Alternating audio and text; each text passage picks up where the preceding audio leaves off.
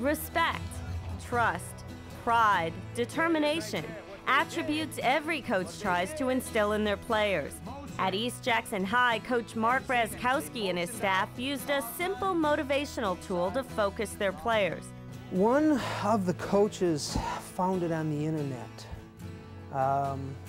that saying, and everybody just kind of took to it. What it's all about is how you got to trust the people to hold the rope on top of the mountain, and if you're willing to have your hands burned by holding that rope for all your teammates, then you're part of this team and you will be successsul. I believe in it a lot. I mean, all these guys on the team are like my best friends. I mean, I don't really have many friends that aren't on a football team. I mean, these are the guys that I hang out with all the time and the guys that I trust to do just about anything.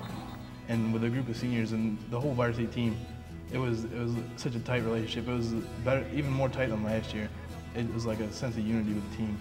It was introduced end of last year in the springtime. I gave it to our seniors and said, this is what we're going to do, and I gave each senior a little 6-inch piece of rope to start it going. It may have been a lot to ask of a piece of rope to turn around a football program with almost no prior success. We have spent a large dry spell between now and the last time we were in the playoffs. The last time the playoffs weren't even the playoffs as we knew it even a year ago. It was pre-70s, I believe. They are very, very good bunch of kids, but I don't think they were directed in the right way. And so all I had to do was kind of direct them where we had to be contenders, and they bit into it, and now we hope it continues. East Jackson was expecting great things in football in 1999. This was Mark's 4th year as head coach at East Jackson, and this season was something he had been striving for since he applied for the job. We had a one-on-one talking about different aspects of the program. And again, we're not emphasizing the winning aspects, we're looking at the totality of the program and what young men and young women in our athletic program will gain from those positive experiences of high school athletics. He shows them about the rights to learn to be a responsible individual, builds up their character, and then he starts working with them as athletes. And if you can make your classroom the football field, that is indeed one very special teacher. Coach Raz and his staff prepared for what would be his greatest season on the field, but events off the field overshadowed football. Pam Razkowski, Mark's wife, was dying. 3 years ago, she woke up in the morning and she saw a lump on her neck, and she went to the doctor, and our family doctor rushed her right to a specialist, and they said that we got to do a biopsy on it right away. And next thing I know, she was diagnosed with cancer. And we went through the 12 cycles. She became in remission. God, it must have been 16 months that she was in remission. Asked the doctor if we could have any more children, and he said, I don't see a problem, why not? Because then Luke was born 4.5 weeks early, and she still had like 3 more cycles of the chemo. And then one day I came home, and she was sitting, our couch was like this, and she was sitting there, and she was very quiet. And I was just standing over there, and she just came, and I saw her starting to cry. And then, my wife was very strong. She was better off than I was. And she just said that the cancer was not gone, and it was back, and now they got to decide what they can do or what they're gonna do.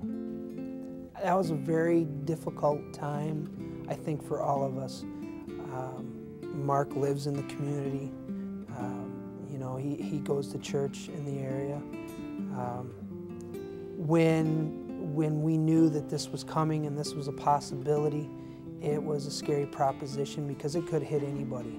Well, there was a community-wide concern. It's kind of like an extended family, and people wanting to know how Mark's doing, how Pam's doing, how the kids are, his mom and dad, and how the student athletes were responding to the crisis in Mark's family.